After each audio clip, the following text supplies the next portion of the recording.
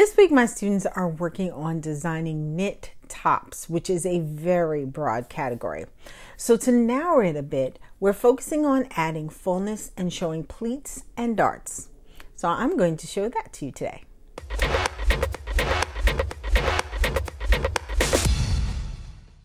Welcome back to my channel. My name is Mikkel Drew Pelham. I am a digital fashion educator teaching digital fashion design and communication through my company, 383 Design Studio, as well as an adjunct professor at the Fashion Institute of Technology. For this exercise, I started with a knit top body. Eventually, my students will design their own, but for this, I wanted them to focus on adding the puff sleeve and the gathers. The first thing you'll need to do is draw the sleeve. I want to make this sleeve pretty dramatic, almost like a mutton sleeve, very poofy.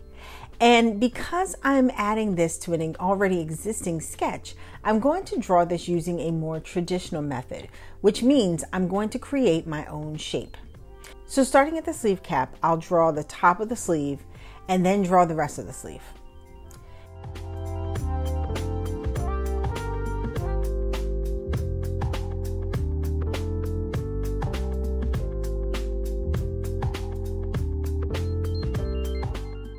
I'm going to add a rib cuff, so I'm going to draw the bottom of the sleeve with a little blousing. Then I'm going to close the shape.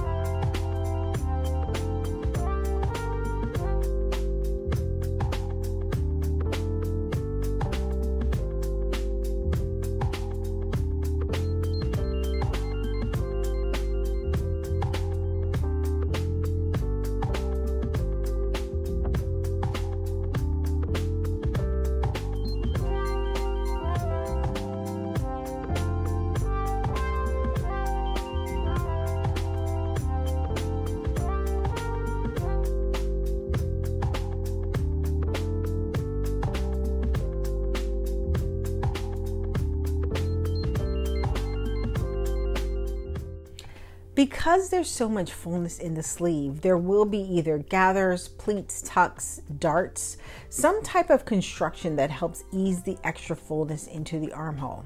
So for this exercise, I'm going to show you how I draw gathers or pleats using width profiles. Now, whenever I create gathers or pleats, I use the pencil tool so I can draw freely. It also makes the lines look more organic and not so perfect. For gathers, draw freehand short lines coming from the armhole toward the sleeve. And most will be close to the sleeve cap. The number of these lines and how close they are depends on how much fullness is in the sleeve. For this sleeve that's really poofy, there's quite a bit of fullness. So I'm going to be adding a lot of gather lines.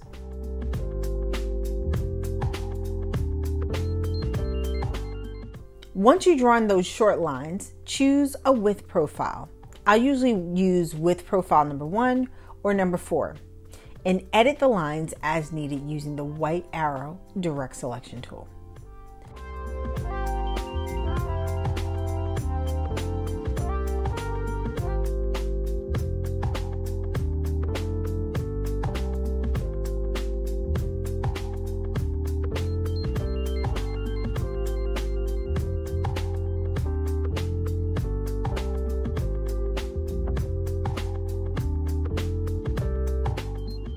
If you're going to create a dart, I'll go back to the pen tool and again create a short line coming from the armhole toward the sleeve.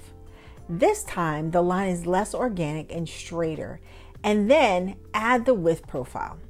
For this, I'll use width profile number 4 so that the line appears wider at the armhole and then thins out to nothing at the bottom.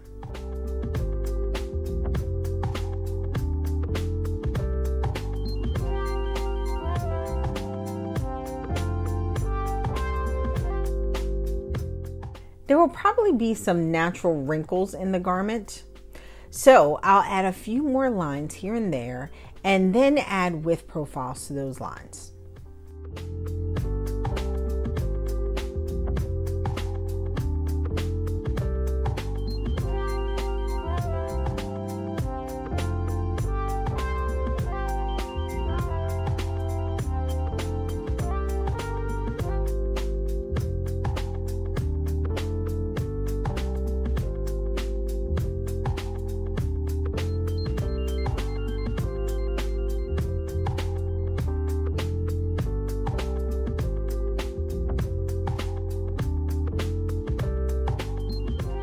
This next part is optional, and there's always a bit of a debate about whether you should be adding these extra wrinkle lines or shaping to a flat sketch. A traditional technical flat sketch is very flat and doesn't have some of the small nuances and wrinkles that I tend to add to my sketches. But most flat sketches at this point end up on lots of other documents like CADs or in sales catalogs that are customer facing. So they need to look a little prettier, if you will, and more understandable. I mentioned adding a cuff, which I'm going to do with the rectangle tool and then finesse it a bit so that it has a softer, rounder appearance. After all, this is a knit top, so the cuff shouldn't look so stiff and angular. And then to finish it, I'll add some rib, which I'm not going to demo in this video, but if you want to see how to add rib to your flat sketch, I have 2 videos that show 3 different ways you can do it. One last thing I wanted to point out, and this is also something we talk about in class. This is a knit top, and I want that poofy sleeve to have some body so you can really appreciate the fullness and have the poof really stand out. What's going to make a difference is the type of knit fabric you choose. A jersey or something lightweight is just going to collapse and not hold that beautiful poofy shape. So if you are indeed going to make this, you'll need to make sure you choose a stiffer knit that has a little more body, maybe a ponte or even an interlock. But to pull this off, you're going to need to make good fabric choices. Otherwise, in the words of Luke Skywalker, this is not going to go the way you think. Thanks for watching today's video. If you want to get better at using Illustrator for fashion design, make sure you check the link in the description to my beginner classes or to get private tutoring.